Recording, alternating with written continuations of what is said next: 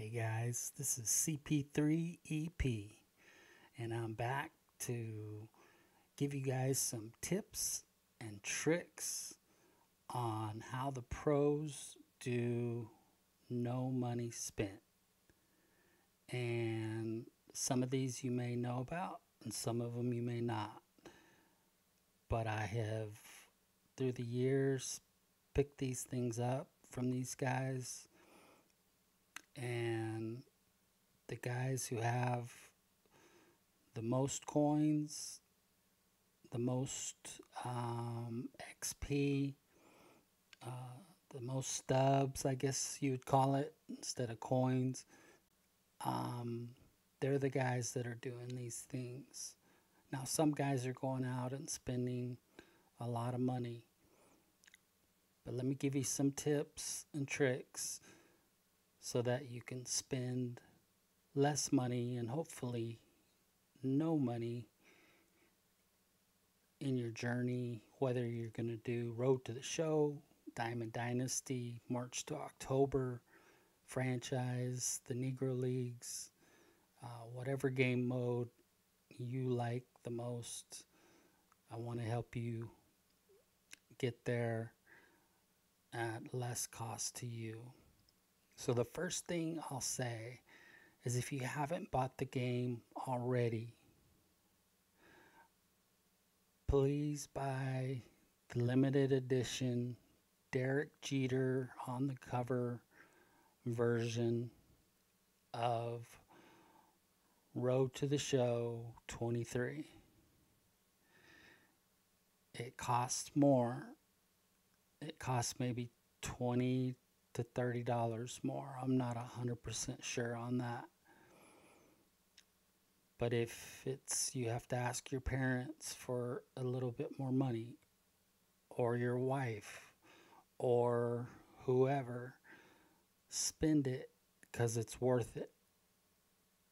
Because let me tell you what you get, along with other things that don't go along with no money spent. But you get 30K in free stubs. That's right, 30,000 free stubs you get to start off with by buying that limited edition. 30,000 stubs. And along with that, you get tons of free packs that can help jumpstart your Diamond Dynasty team. And if usually with no money spent, Diamond Dynasty is the game that people are trying to play. And so if you have not bought it already, or your birthday's coming up, someone wants to get you a gift, ask for that gift, because you get 30K in free stubs and tons of packs. So that's number one. Number two, it seems kind of simple, but it's claim your free packs. Like, for instance, I haven't really put together my Diamond Dynasty squad for the most part because I was waiting to do this video. But if you'll look at my players, most of them are like 65, 70, 80, 68, 73, 74, 75. You get this free, and I think that's 88, could be 86, but it's hard to see on my screen. But it is a diamond Derek Jeter card, and you have to claim it. But I did, and I did nothing special, and now he's sitting as my shortstop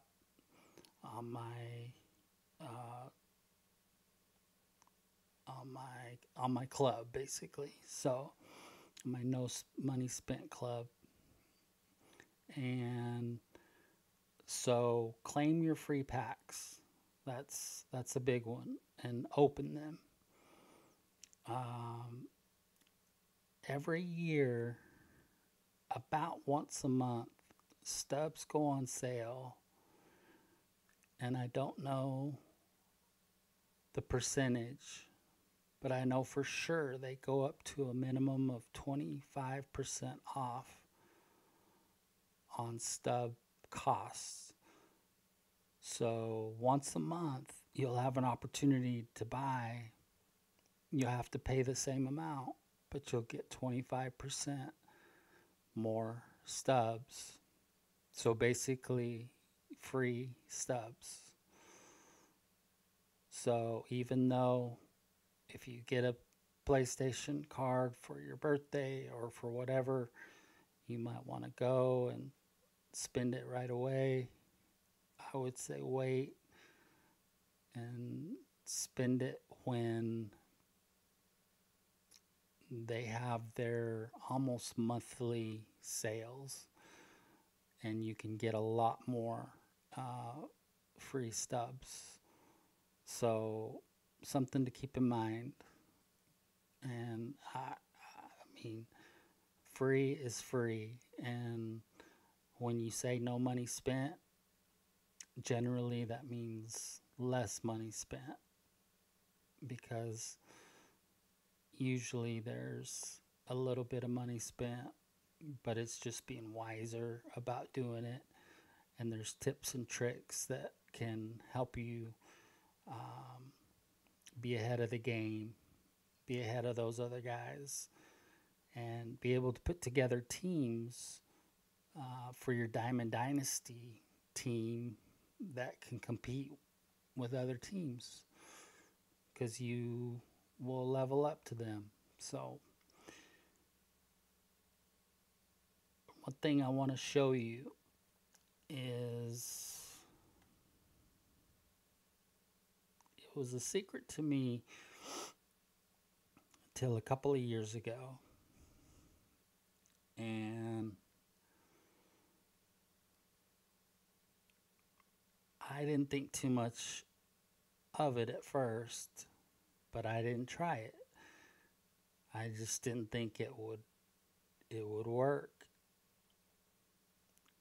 And I was blown away at how many stubs that I made by buying and selling cards. Now you can do it with gloves. You can do it with, there's certain things I wouldn't do it with. Gloves are okay. Batting gloves are okay. But I usually just stick to cards. And my general rule is, depending on how high the card goes, I try not to buy the higher cost cards, if you will. So take this Anthony Santander, for example. I like to have a $6,000 cushion if possible. So it's selling now for $27,000, and you can buy it supposedly for $32,795. But I want to buy it. So if I click on it and I check my buy and sell options, I actually can buy it for the sellable price. So the $28,000 is the top price that someone's put out there. So if I were to put out $28,500, say, most likely that thing, I would buy it. Someone would sell it to me in an instant. And what you want to do is once you've sold it or bought it, you go over here to this side and you see how the numbers below owned, below my face, and it says owned, and then there's the price, and the price goes up. You want to try to sell it for a price, the lowest price on there. So the lowest price is $32,795. So maybe you want to do $32,750. Well, you bought it for $28,500. So if you sell it for $32,500, that's a $4,000 difference. Now, there are fees on one side or the other. The buyer or the seller has to pay a percentage to EA or to the game for you to buy or sell that card. But still, out of that, you're going to make an easy 3,000 stubs. And you can do that for an hour and make 100,000 stubs. You can do it. I've seen guys do it. I've done it myself. And so it's not cheating the system. It's just playing within the rules of the system. And so if you want to earn stubs, then that's one of the best ways that I've seen that people do it. And just understand that the margins, the larger the margins are, the larger the difference between the buy now and sell nows. Those are what are important. If they're too close together, like this one, for example, Francisco Lindor, the sell now is $67,580 and the buy now is $68,000. With the fees and everything that they would charge, the low fees, but they're going to be fees, you wouldn't make any money on that card. So you don't want to mess with those cards. You want to go down to this Yu Darvish card, which there's a $6,000 difference here. And just follow the tips, follow the steps that I shared with you. And sometimes they'll sell immediately. Sometimes it'll take 5 minutes. Sometimes it'll take 2 minutes. If it takes longer than 5 or so minutes, someone may have outbid you. So you may have to go back and up your bid or lower your bid. But if you do that for a short amount of time, you will have countless stubs and you won't have to pay a thing. So that's another thing you can do. One thing too is, and that's one of the biggies, is buying and selling the cards and knowing how to do it. The other is playing the programs. This seems pretty simple, but sometimes people get overwhelmed. Like when I first started a few years back, I got a little overwhelmed with all the different game modes. We'll just go into Team Affinity and look at what you can obtain. You can obtain this choice pack, which has 84s, an 87, and 4 89s in it, by just getting 5,000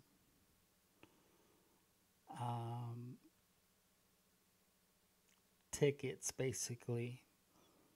And you get icons, you get live series players, which I can't go into this one. You get cards like these that are 92 overalls. They would be your best player on your team immediately if you got one of these. And they're only 20,000. And you can go all the way down here and do that. And the way you do it is you do these moments and these missions and exchanges that they have down here. And they're very simple. So check this out. In this task, you'll get 1,000 reward points for just getting one extra base hit with Cedric Mullins. And you know what happens if you go into that and he strikes out and you don't get that extra base hit? You just hit X and you go right back in to the game and you try it again. And you try it again. And you try it again. And the difficulty's veteran. So many of you are used to, legend or whatever it might be. It should be very easy for you. Veteran is not completely hard for me, but it's not the easiest for me. But I was able to finish off all these and in just 30 minutes or so. And there are things like tally 2 hits, 1 extra base hit with Rafael Devers. Giancarlo Stanton hit 1 home run. And again, you don't have to go through all this waiting after you don't earn it the first time. You can just start right over and keep going after it, almost like you're just going back up to bat each time. And like this is length 1 game, so you would actually, he would come up each time in the game, just him. It would skip to his at-bats, and there you could try to hit a home run. And it is as simple as it looks. Team build missions. A lot of these are self-explanatory. If you need more help on these, there are videos on these. There are exchanges where when you get so many of, say, AL East players, you can exchange them for rewards, 2,500 rewards, 5,000 rewards, and 10,000 rewards. And they have that for every division. So you can do NL West. There's Tony Gwynn, 84. There's some 88s and 89s. Trevor Story, Blake Snell, and Christy Mathewson. And the 88 Justin Turner. Some of these you can't sell in the store, and some of these you can.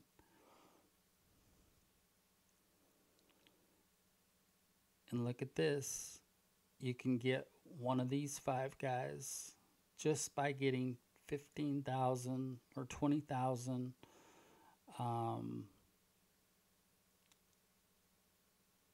tokens, or they're not stubs, but they're tokens that you earn by doing these moments. And so If you'll look below here under NL West, you have all these different things you can do to earn XP, if you will, and tally 2 extra base hits with Christian Walker, hit 1 home run with Charlie Blackmon, strike out 4 batters and pitch 2 innings, do not give up 1 run, tally 6 total bases, tally 4 total bases with Jock Peterson, and all those are worth 1,000 apiece. And then, like I said, there's all kinds of stuff down here that you can do. And some of this stuff you guys already know, but for you guys that don't, this should be very, very helpful. Another mode where you can gain massive amounts of XP is Road to the Show. Road to the Show is one of the easiest ways to get XP and to move up these boards and get free cards, free bats, free gloves, free a lot of things. So even if you're just wanting to play Road to the Show and you're not really into these other game modes, you still can gain things that will help you in Road to the Show. And I don't know how I feel about this. Some guys go to extremes, and I won't even mention those extremes, as I don't know how ethical they are. But one thing you can do is you can put it on the easiest mode that there is in Road to the Show. And what do you think would gain you more XP than anything? Strikeouts, groundouts, flyouts? No. Home runs, doubles, triples, RBIs. So if you're playing on the easiest mode, what do you think's going to happen most of the time? Your guy is going to be pretty darn good in Road to the Show. And so you're going to continue to accumulate that XP and continue to accumulate packs and icons and ritual things and anything you can think of that they put out there for you to earn. So that probably would be the last thing I would say. And the one thing that I did change, and in Road to the Show, it's not as big of a deal, but in some of the challenges, for the most part, I went ahead and changed my batting eye. And instead of the batting eye that it gives you, where it shows you up to bat, and then it shows the strike zone, and then it shows the pitcher, you can actually change it to what's called the strike zone view. So you have to go into the settings and change it to strike zone. And I think there may be strike zone 2, but I just put it on strike zone, and what it does is it moves the camera up so that you can see the ball better coming out of the pitcher's hand. So when you're playing on veteran difficulty, if that's not something that you are very used to, it becomes a lot easier to see the ball come out of his hand and see where it's going to go. And again, it's called the strike zone hitting view, and you'd have to go to settings and change that to strike zone. And I promise you, you'll hit a lot better in those challenges. It'll be a lot easier. You don't think so, but it zooms you in, and so you have that closer of a view of the pitcher, and you can see more clearly what's coming out of his hand and which way it's spinning and all that stuff that you need to know to be able to knock the heck out of it. So guys, for the most part, that's all I've got for you. Those are some pretty big tips and tricks, and I think they'll help a lot of you, even if you're not on a no money spent journey.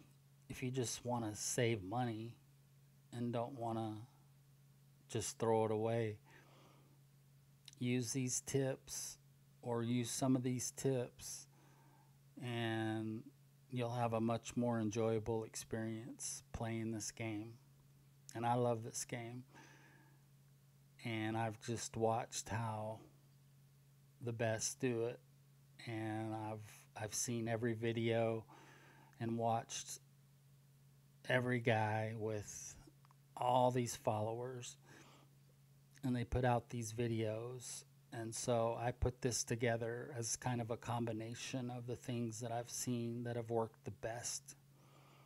So take it for what it's worth, but good luck to you. Thank you for joining me. It's always nice having you. If you are not a subscriber, I hope you subscribe. Please smash that like button. If you are a subscriber, I appreciate you. Thank you for your support, and I look forward to talking to you again, friends. Thank you. Bye-bye.